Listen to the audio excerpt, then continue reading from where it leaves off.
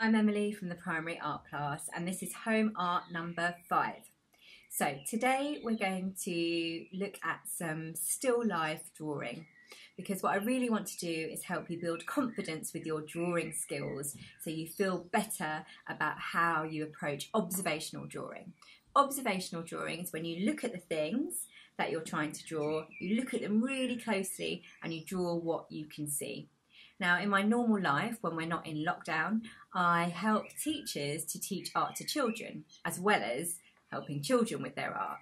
And what comes up again and again is that adults will say to me, I can't draw, I'm rubbish at drawing. So the first thing to remember is that everybody can draw. Okay, we're all capable of producing drawings, and so today's lesson is going to be about building your confidence and also giving you some skills. We're going to be doing some still life drawing. Now, still life paintings and drawings are when artists have a collection of objects, sometimes natural objects like flowers and sometimes man-made objects, and they arrange them on a surface and then they make an observational drawing or painting of those things. So the first thing I would like you to do is to have a look around your house and find about 4 or 5 objects that you would like to make your drawings of. 1 or 2 objects that are a bit taller, and then some that are medium and some that are shorter, because when we arrange our still life, we want to create an interesting composition. White paper underneath your composition will help you to see the shadows better. And I also recommend using a lamp rather than natural light. Natural light changes a lot, whereas a lamp will stay the same.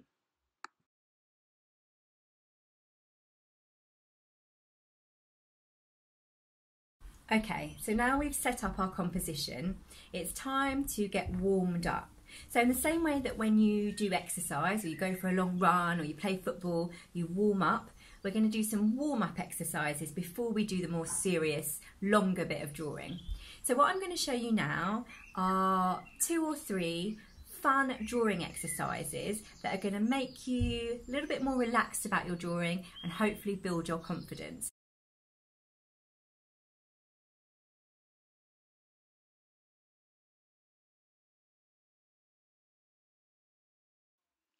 So for this exercise, you're going to take your drawing tool and put it into the hand that you don't normally use.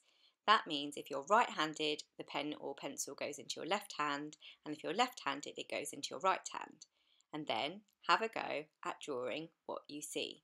Remember, you're drawing your composition of objects. It's going to feel very weird.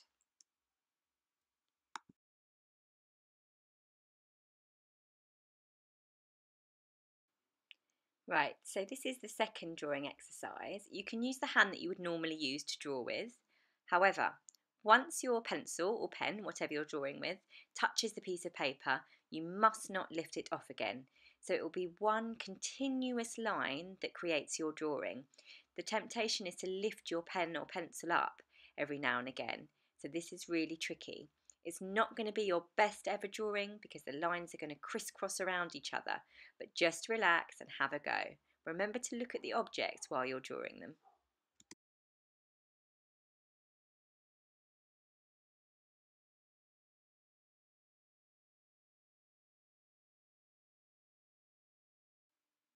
This next one is tricky. You can use the hand that you normally use for drawing, so if you're right-handed, use your right hand, but you've got to cover over the top of the piece of paper that you'll be drawing on, either with another piece of paper or a piece of cloth.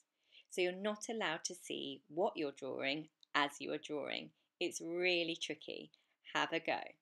So remember, no peeking.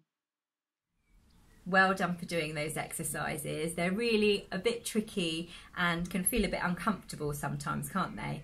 But trust me, they're designed to increase your confidence and increase your skills in observational drawing, or just drawing really.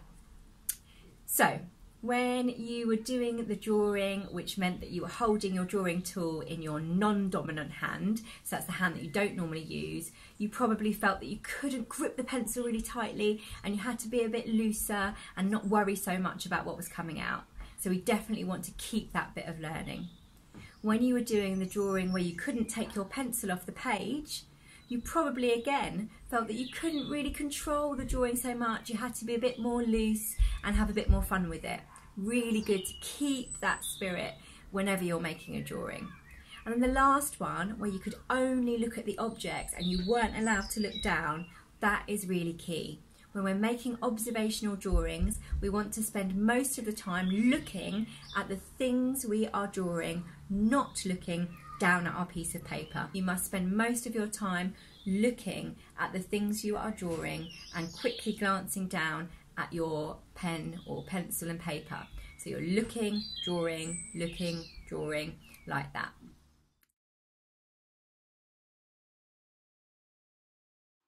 Now you're ready to put all that learning into practice. Your still life composition is set up and you're nice and warmed up. Remember that you need to observe the objects more than you look down at your paper. Spend most of the time looking at your objects. It's an observational drawing. Good luck.